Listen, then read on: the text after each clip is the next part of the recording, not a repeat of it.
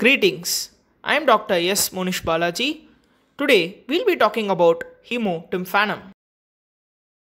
Hemotympanum is defined as the presence of blood in the middle ear canal or the tympanic cavity. The hemorrhage is usually from the superficial branches of the external carotid artery.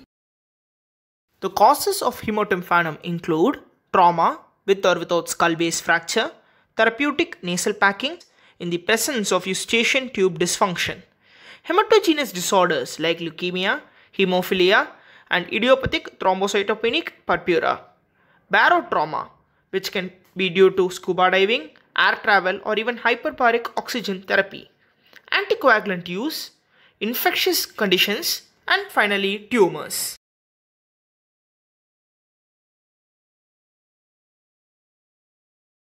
The symptoms include otalgia, oral fullness, and defective hearing. Otoscopy may show bulging red to purple to dark blue colored tympanic membrane. Lack of tympanic membrane mobility can be seen, such as during air insufflation with a pneumatic otoscope. Conductive hearing loss is usually seen.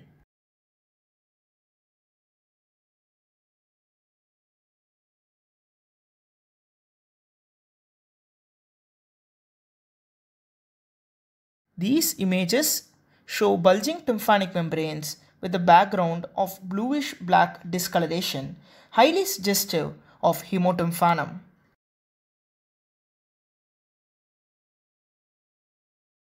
Initial evaluation of any blue middle ear mass includes an audiogram and CT scan with IV contrast. The CT scan may identify congenital vascular malformations or bone erosion due to chronic otitis media or tumors. A magnetic resonance imaging scan is useful in distinguishing hemotympanum from a vascular tumor.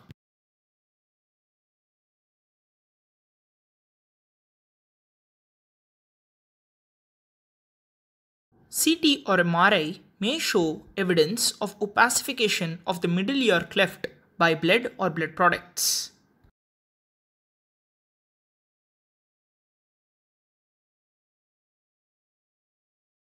This image of a CT scan shows the bilateral opacity of the tympanic cavity as demonstrated by the white arrows.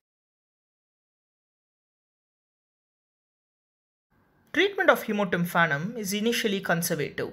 However, if the condition persists after 1 month, myringotomy and insertion of a ventilation tube may be indicated. However, in these cases, the presence of a glomus tumor should be considered and CT scan must be done with contrast enhancement in conjunction with angiography, as clinical detection is often difficult. Thank you.